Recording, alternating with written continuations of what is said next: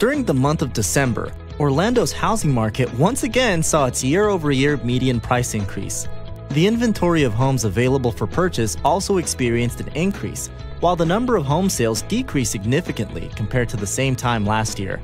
The median price of an Orlando home sold in December was $232,750, which is a 1% bump compared to December 2017. A total of 2,412 homes sold during the month, which is a decrease of 21% compared to last year. Would-be buyers continue to be challenged by the limited number of homes available for sale in Orlando. Compared to December 2017, the number of homes on the market has increased by 5%, but there are only 7,872 homes currently available for sale. Whether you're looking to buy, sell, or rent, contact a realtor today so you can get moving.